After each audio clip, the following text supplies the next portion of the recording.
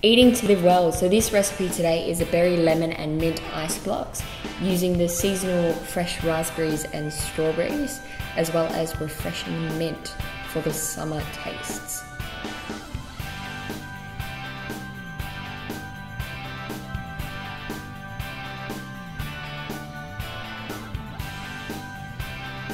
First you need to chop some of the strawberries, just in quarters or in sixths, so enough to fit into the ice blocks themselves.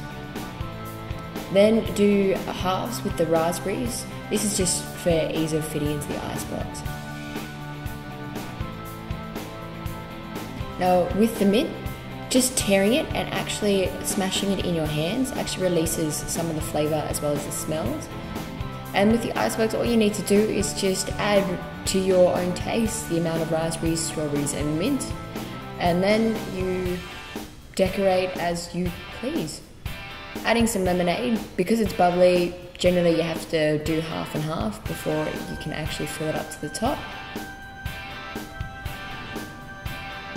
Alright, so once you've finished filling it up with the lemonade, just put the sticks in it, so the lids, and chuck it in the freezer for at least 24 hours.